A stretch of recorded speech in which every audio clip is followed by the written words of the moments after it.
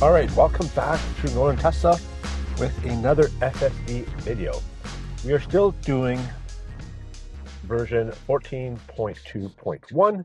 There's been no updates since. However, this is a very polished version. However, there's one little area that needs improvement, and we're going to work on that area. So first off, I just want to say that I've been driven well over 1,000 kilometers on FSD. Now, my American friends, that's not so much 1,000 miles, but it's almost there. It's 1,000 kilometers. So if we go to our autopilot stats, I'm sitting at 99%. Leave it on Tesla to basically gamify driving on FSD. I will do everything in my power not to have to drive this car to be able to maintain that stat.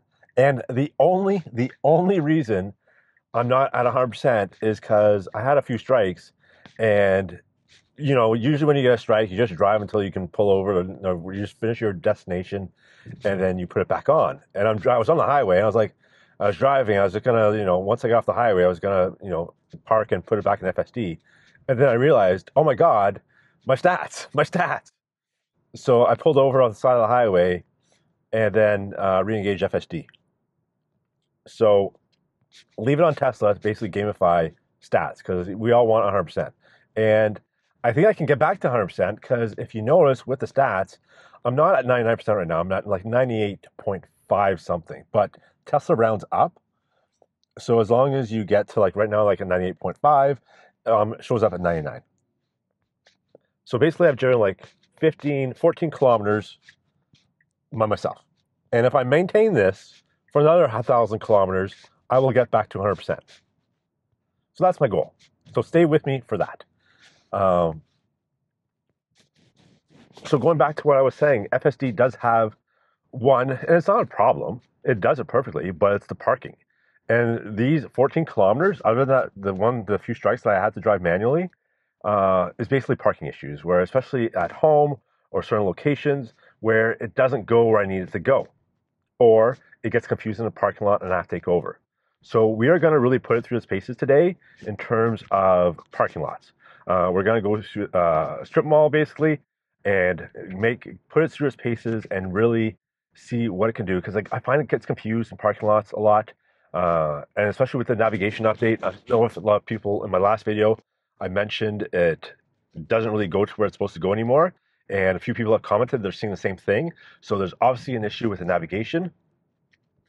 So we're going to put it through its paces, go through the mall, or not the mall, but we're just going to go to the grocery store over here on your left, and we're going to see what it can do, see how it gets out of the spots. So, because regular day-to-day driving, like, you just saw, we've just been driving for 5 minutes, and there's really no issue. I'm not paying attention. I'm not looking for errors.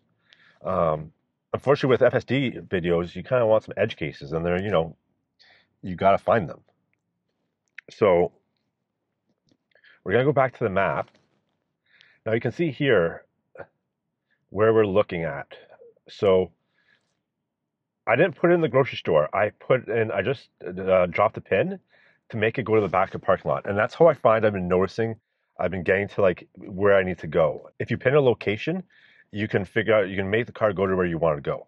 With an update coming up with the holiday update, they've changed you can pin drop home, but like you can almost do that right now. So I'm curious to see what the holiday update is going to change, if it's going to make it easier or different. So I don't want to do a full video until that happens, because I don't have the holiday update yet. So once I get the holiday update and I notice what the pin drop situation is, I'll be able to do a proper video just to show you guys how to exactly do it. But it's basically you drop a pin and it'll take you where you want to go.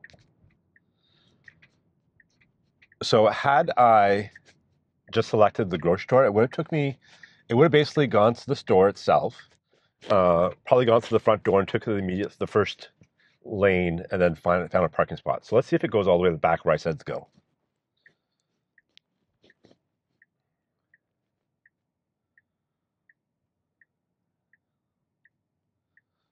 So we're doing pretty good here.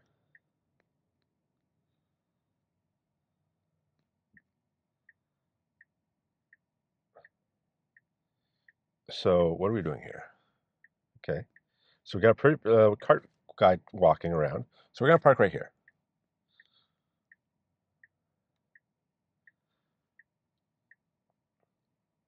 Not bad. So I don't know if you just saw, but we are a bit over the line. We're going to go back to cameras up here just so you can see. So this is the front camera. You can't see it right here. We're over the line. So we're just over the line. So I find especially when the car parks forward, this is straight. So I'm happy about that because usually it's not straight, but it is, it should have backed up. But anyways, so let's go on to our next destination. So we're going to make it go just over here. This is a confusing parking lot. So we're going to go to this here spot.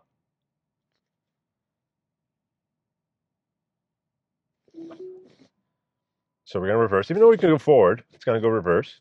There's some carts back there.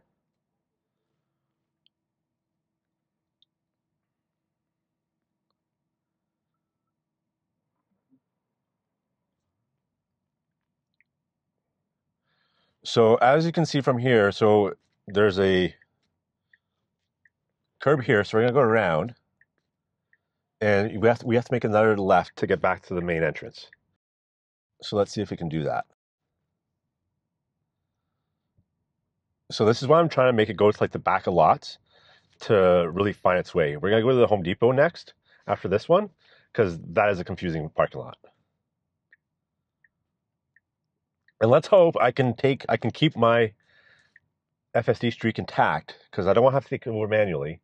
So I'm going to put it through its paces and let's hope it can really, so I don't have to take over because I don't want to further hinder my stat. So basically we're going to go across the street into the Staples. So I wonder if it's going to dart right out.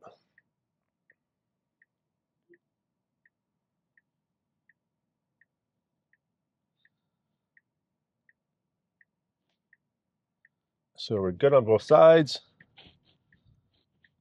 Yeah, so well done on that.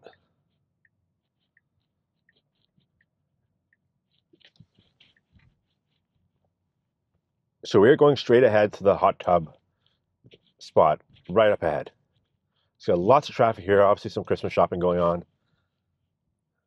We got a tow truck coming in backwards. Not a tow truck, but a salter coming in backwards. So cars recognizing that.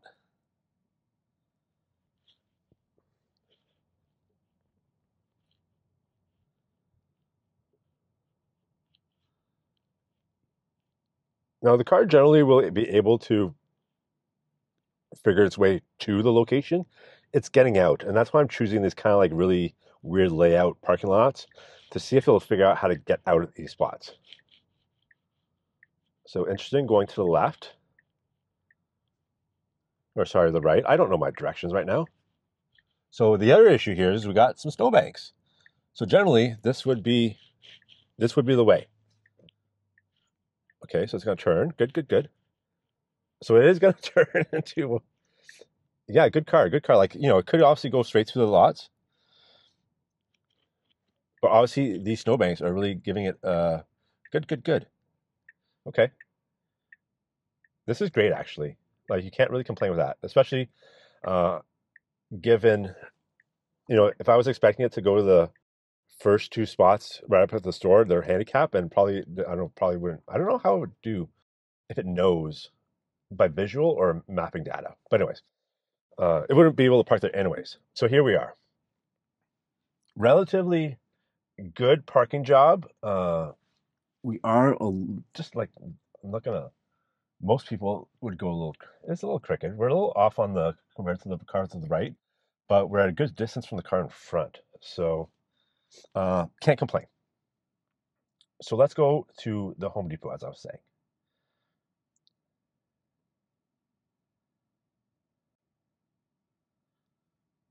All right, so off we go to the Home Depot. So backing we go. So that was some good parking lot navigation, considering there's snow piles and couldn't figure out.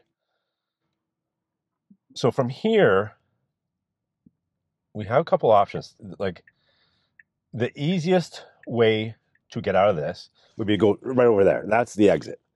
So we have a Honda letting me through. So we could just go right there. That would be the easiest part. but it's coming this way. It's gonna go through the parking lot, which is fine. It's gonna take us the same spot, but obviously much easier to go that way.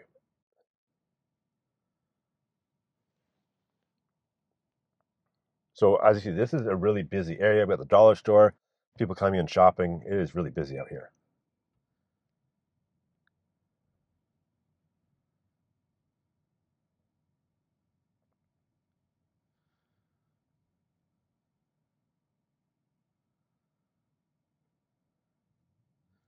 So off we go. So basically, we're gonna go back through the parking lot, and then go back to Staples, and then make a right.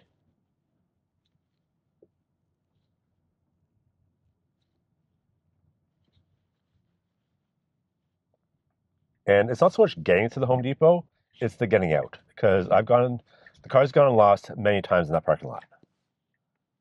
Because it is a weird parking lot. There's a Costco on the one side, and then they added a Chipotle and a Starbucks just for randomly in the parking lot. So you got that to deal with. So we're making it right up here.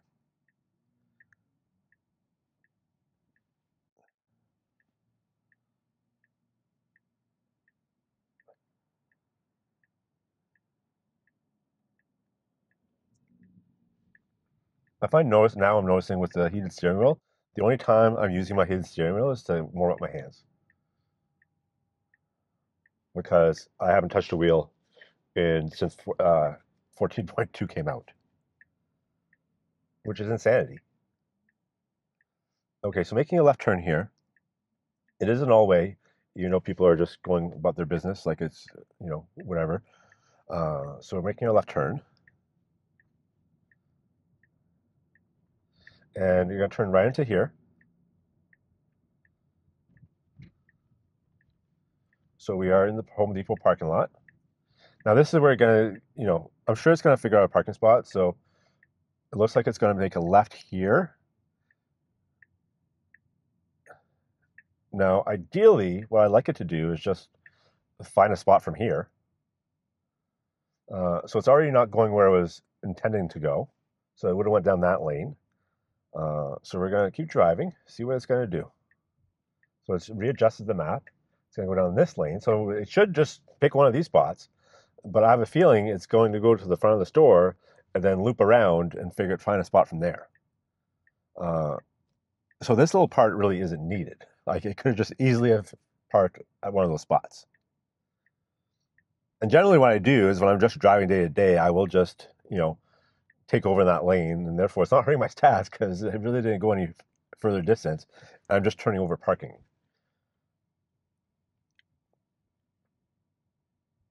So if you're pedestrians, it's going to make a turn. The one benefit from this side, this is the exit. So when I come out of the store, the car will be closer. And we're going to make park. I think we're reversing. This is what we're doing.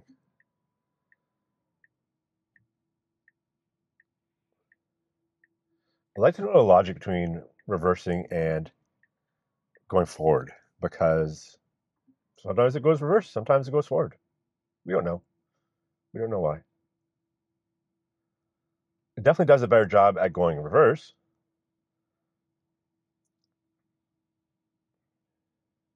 So we are definitely hugging the left line. So like I said, it does a much better job parking when you're actually just using the actual auto park feature, as opposed to when FSD is doing it.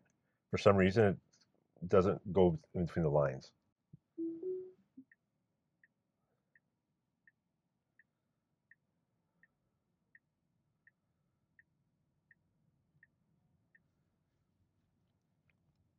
So this is the funny way. So our exit's over there,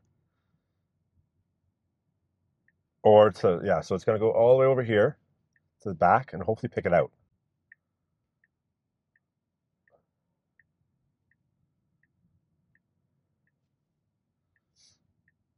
So yeah, so it's doing a good job. Okay, good. Because I've been here before and it's not figured this part out. All right, good, good, good. As you can see, it did pretty good today. even a giant snow pile, it, went around it, thawed on the fly, which was great to see. And, didn't get lost or stuck. So that's great. If you like this video, please give it a thumbs up. And also don't forget to subscribe and hit that notification bell so you know it's videos. We'll catch you the next time. Drive safe and drive electric.